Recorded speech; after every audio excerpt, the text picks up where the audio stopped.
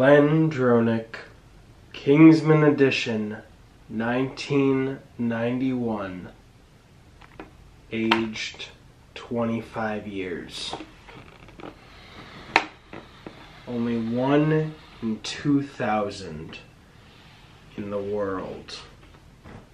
Signed by the owner of the distillery and the director, Matthew Vaughn.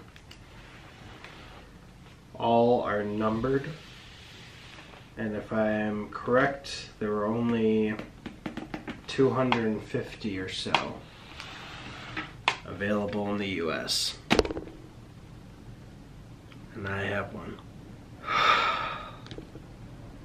Just say I love Kingsman, the Secret Service, Kingsman, the Golden Circle, and their predecessor, Kick-Ass, is an understatement. So let's do it. Cut this tape and open this box up with only the finest instrument appropriate to a Kingsman.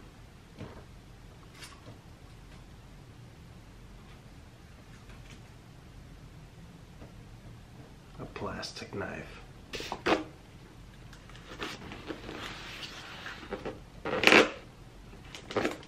I am not a keep it in the box type of collector.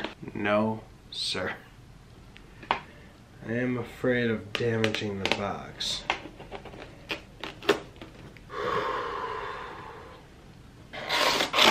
First thing, when you unbox it, a little extra padding. I was a little disappointed by this being taped shut because there would be no hooks or hinges to really close it again, and that would be disappointing. I do like that this box is branded. You can kind of see it there. Oh yeah, I'm shaking this out. Oh, that's like Sarah D. Cheer, MKBHD taking plastic off a phone for the first time. Oh man. Oh, that feels better than that box. That cardboard box. Oh.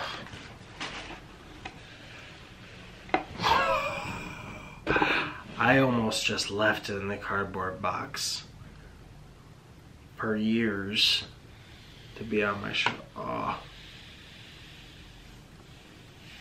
The material is just, I don't know how to describe it, but it feels good, and it has an engraved metal plate here.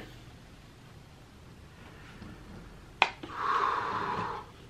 says James Allardyce, 1780 to 1849, inventor, pioneer, entrepreneur, founder of the GlenDronach distillery, distilled, matured, and bottled by the proprietors. The GlenDronach Distillery Co. Limited since 1826. The GlenDronach Kingsman Edition Highland Single Malt Scotch Whiskey 1991, age 25 years, product of Scotland.